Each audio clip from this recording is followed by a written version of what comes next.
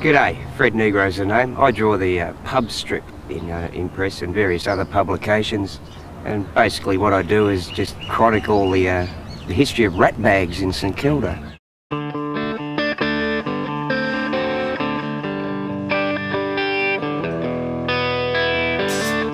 The most intriguing and baffling, inspiring character I think I've ever met. And I've met a lot of people. Used to drink at, it just closed down. Some people saw him and just thought it was the most bizarre, obscene, ugly shit they'd ever seen in my life. I looked at him and saw Dadaism. I saw high art. He had the microphone down here, down up here, and he had the microphone everywhere. And I had to sanitise the microphone. I mean, I had to.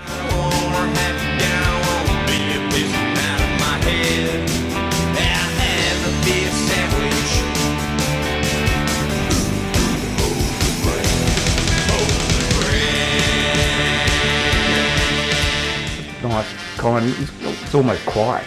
Yeah, then when he gets on stage, it's just, you know, you can see the eyebrows curling. Oh, here we go. Here comes the devil. Hey, take your hands out of the water! There was nudity, and I think there might have been one or two homosexuals.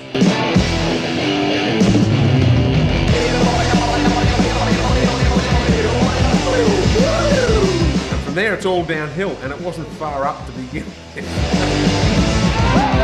You look at him and he looks like a village idiot. He's unfiltered, uncensored, and all the greater for it.